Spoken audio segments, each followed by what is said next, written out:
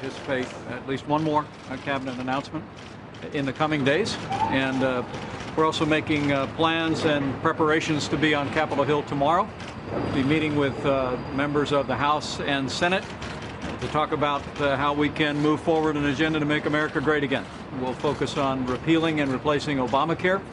We'll look forward to legislation that will give us the tools to roll back the avalanche of red tape and regulation that have been stifling American jobs and growth. But the president-elect has a very clear message to Capitol Hill, and that is it's time to get to work, and it's time to keep our word to the American people, to make this country great again, make it prosperous again, and we look forward to being on Capitol Hill tomorrow.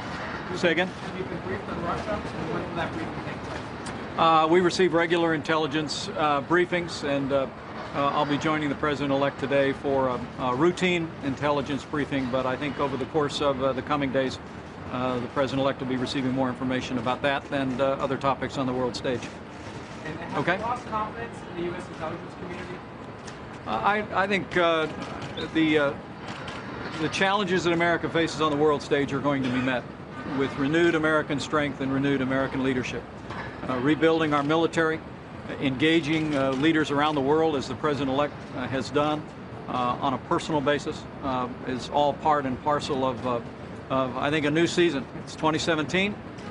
We're just a few weeks away from a new administration taking office, and I think the world will see that with our president-elect taking office, that America will be standing tall in the world again, engaging the world again, and standing firmly for America's interests. Thank you all. Hey there, thanks for checking out CNBC on YouTube. Be sure to subscribe to stay up to date on all of the day's biggest stories. You can also click on any of the videos around me to watch the latest from CNBC. Thanks for watching.